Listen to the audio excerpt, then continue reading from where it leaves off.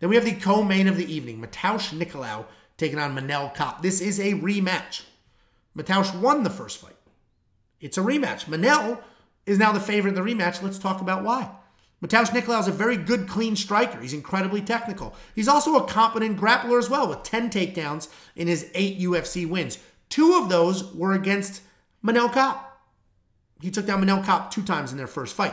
When he gets you to the ground, he's going to stick with control. He's going to work towards a submission when it presents itself, and he's going to do that instead of just chasing wild and looking for something. He's going to take his time, slow you down, and look for something. He has precise striking and precise grappling. He just snapped a 6-fight win streak with an early knockout loss to Brandon Royval. He's taking on Manel Kape. This guy is fast, explosive. He's a striker who has no issues chasing knockouts. He's a southpaw with good pressure, and he bounces in and out of range really well. He's a decent wrestler when he needs to be, and he closes distance well when he wants to. He's very fun to watch, but at times, he is having too much fun, and he makes fight IQ mistakes. He's coming off that decision win over Felipe dos Santos, where he had the better striking, a knockdown, and a takedown. I mentioned this is a rematch.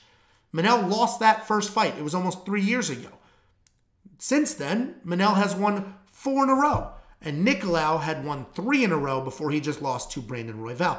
Manel is a 2-1 favorite in this rematch, and I get that the original fight was close and that Manel was winning some of those striking exchanges, but he was also taken down twice, and he gave up half a round of control time. I do think that Kape has evolved more than Nicolau has in the last 3 years, but he still can get taken down. Kape's going to be the pick here because it was clear that the striking was better in the first fight. And now we know Nicolau's chin can be touched. The dude was just put out. It's compromised. But I think this line is wide. I don't know why he's a 2-1 favorite in a rematch where he lost. Nicolau could just come forward with a very heavy wrestling game plan and exploit those holes. I have 3 weeks to think about this. I might flip my pick. Right now it is Kape. But we've seen Matheus execute wrestling pretty well. So let me know in the comments. This is the hardest pick I've made on this card. And again, I might flip this pick. If you're watching this video on January 10, 11, 12, 13, there's a newer video and this pick might have changed.